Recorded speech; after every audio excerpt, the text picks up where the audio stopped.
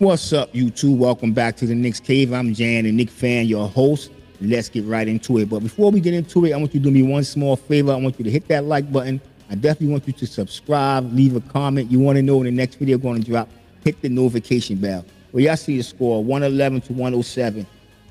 What can I say? I'm going to hit you with the stats, but I'm going to get into the reason why the New York Knicks lost this game. One would say the players need to play better defense.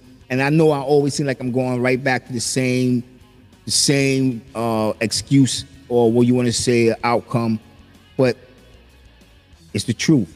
All right, let's just get to two players, Jalen Brunson and Giannis Antetokounmpo. Jalen Brunson had another career night as a New York Knicks, scoring 44 points, 7 rebounds, 4 assists. Antetokounmpo had 22 points, 10 rebounds, 5 assists, and he had 2 blocks to go along with that. Before I get into the stats, I want to say one thing. I want y'all to remember the points that I just said Antetokounmpo had.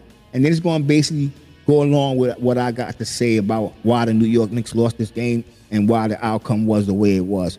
But for right now, I'm going to hit y'all with the game leaders real quick of this, and then we're going to get deeper into the video.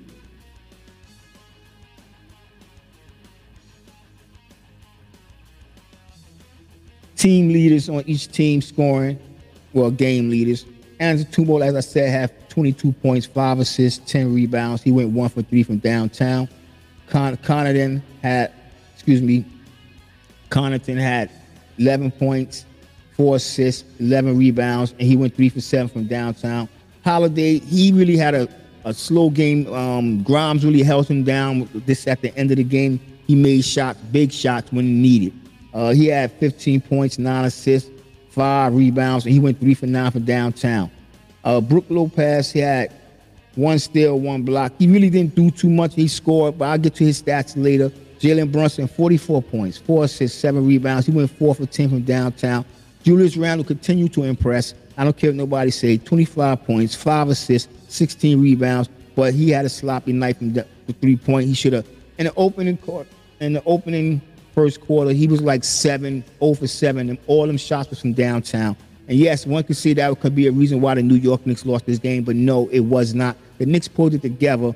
By the time the second quarter came, we was up about 13 points, lost that lead.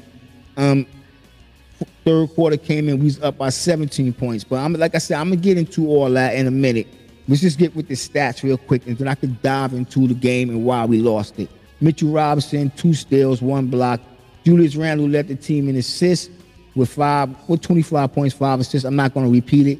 Julius Randle basically is a type of, Julius Randle basically on some nice do-it-all when you look at the stats. I'm not going to say he do all the intangibles, but when it comes to stats and filling up the stat sheet, most of the nights Julius Randle have that cover on the New York Knicks. All right, let's get over to the stats real quick. Well, the game stats, how they matched up. The Knicks, both teams started off this game shooting terrible. They shot terrible from downtown. The Knicks shot 26%, going 11 for 41, whereas the Bucks shot 36%, going 19 for 49. Yes, both of them had a terrible night from shooting from downtown. Just the Bucks made their shots when it was necessary, and that's going to go right along with I'm saying why we lost this game. Field goal percentage, the New York Knicks was 38, making 38 shots out of 100. We took 100 shots. That's another reason we should have won this game. We had more attempts and more possessions than the Milwaukee Bucks, but we just couldn't get it done. Free throws, the Knicks went to the line 22 times, making 20 of them, going 90%.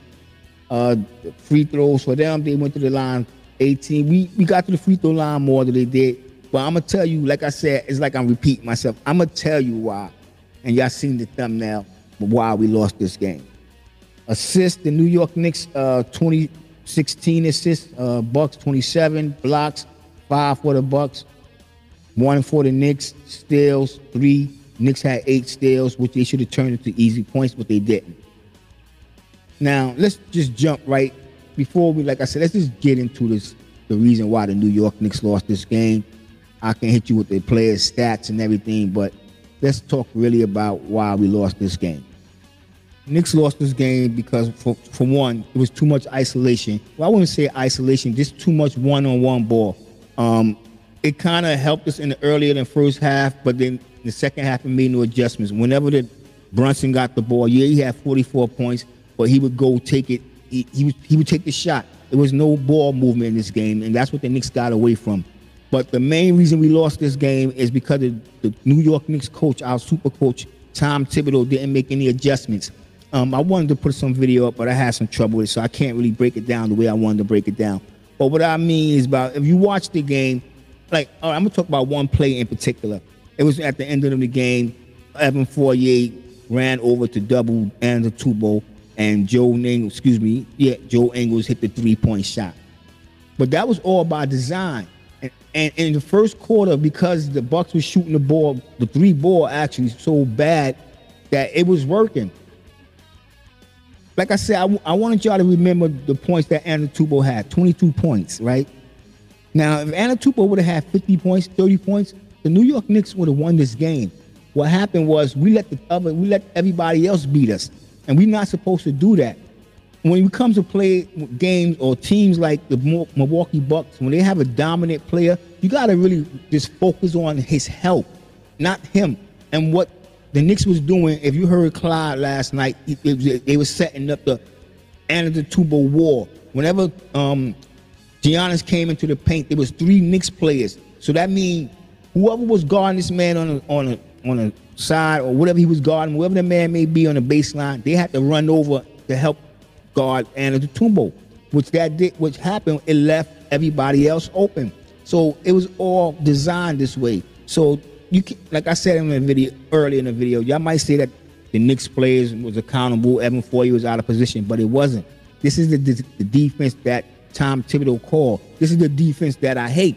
But this is the defense that got the New York Knicks where we at right now. There's no line that the New York Knicks is one of the best defensive teams in the league right now, especially going since December 4th, the Knicks basically been number one in every category there is.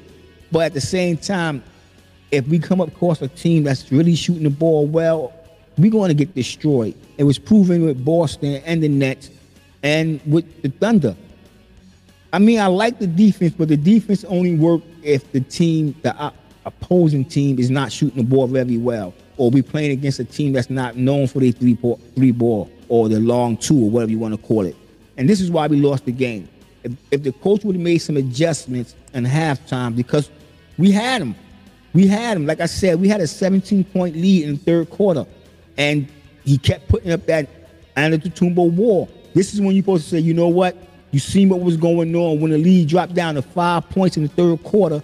You're supposed to say, you know what? Here's where we're going to make a difference. Because we did snatch it and went back up in the fourth quarter. It's just that we stayed with the same defense, and that defense killed us.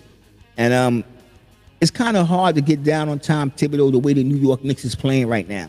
But at the same time, if he wants this team to go further, if he wants this team to advance in the playoff, he's going to have to adjust. I mean, he can start off. If it's working, stay with it. But once you see that style of defense is not working, you got to come up with a different game plan. And y'all tell me what y'all think in the comment section. And with that being said, I want everybody to stay safe, stay healthy. God bless, and peace.